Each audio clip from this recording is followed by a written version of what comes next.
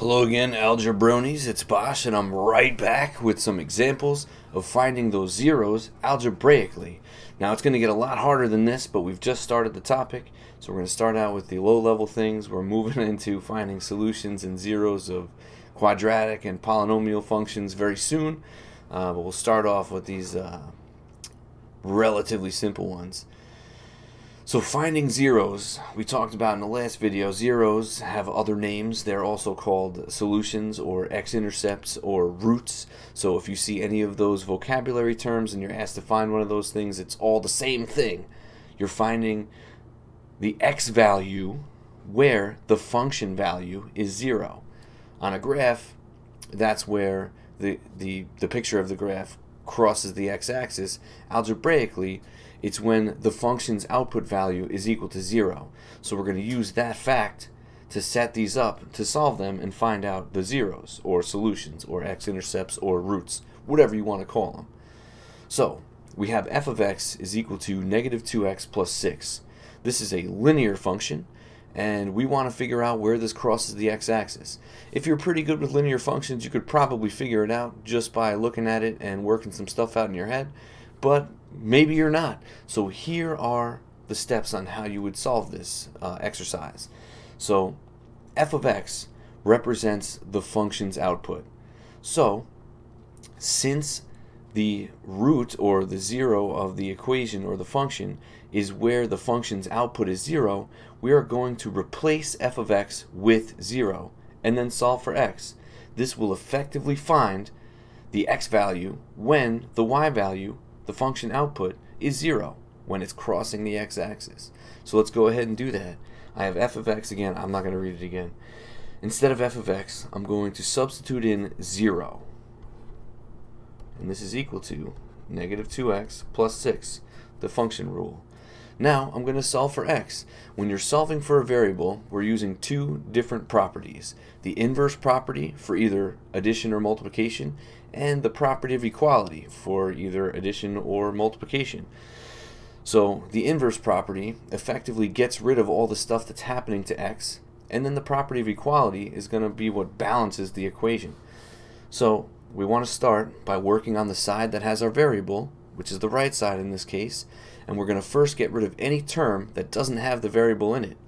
6, it's a plus 6. The inverse property would have us add a negative 6 to make that go away. I'm going to write minus 6 because adding a negative 6 and subtracting 6 is the same thing. So I'm going to subtract 6 from the right. I'm going to do the same thing from the left, and that's called the addition property of equality.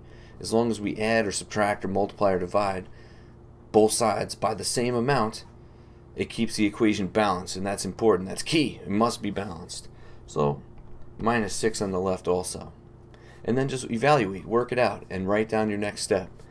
0 minus 6 is negative 6.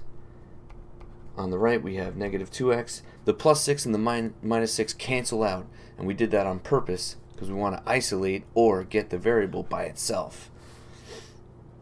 The next thing, we want to undo this multiplication of negative 2. We have negative 2 times x. To undo multiplication, you would multiply by the reciprocal, which is the same thing as dividing by that number. So you could do it any way you want to say it. Either multiply both sides by the reciprocal of negative 2 or divide both sides by negative 2. Both of those things mean the same and do the same. Because you're used to it this way, I'm going to divide both sides by negative 2. And this will isolate x, and let's just work it out. Negative 2 over negative 2 is 1, effectively getting x all by itself. Negative 6 divided by negative 2 is positive 3. So the 0 of this function, f of x is equal to negative 2x plus 6, is x equals 3. Nice work. I'm going to do the next one a little bit faster, and I see a fraction in there, so if you're a little iffy on working out fraction equations or number sense operations, keep the calculator handy, please. Don't make little mistakes with number sense. So the way we handle this, since a 0 is where the function's output is 0, I'm going to replace f of x with 0. So we have 0 is equal to negative 2/5 x plus 4. And we're going to use the inverse properties and the properties of equality to get x all by itself. We'll start by adding a -4 to both sides, giving us -4 on the left is equal to -2/5 x on the right. Now, to undo multiplication, you multiply by the reciprocal. This works a lot better with fractions if you actually just multiply by the reciprocal instead of thinking about dividing both sides by the same thing that's multiplying x. I'm going to multiply both sides by -5/2. That's the reciprocal of -2/5. By doing this, we will cancel that out. That's the inverse property of multiplication. The -2/5 and the -5/2 cancel out on the right hand side, and we have just x. On the left, -5/2 times 4. Let me work this out really quickly. Sorry, this is 5 times 2, which is 10. 5 times 4 is 20. 20 over 2 is 10. The negatives cancel each other out. So I'm going to make sure I got the right answer there. So x is equal to 10 when f of x is equal to 0. So the 0 for this function is located at x is equal to 10. Great!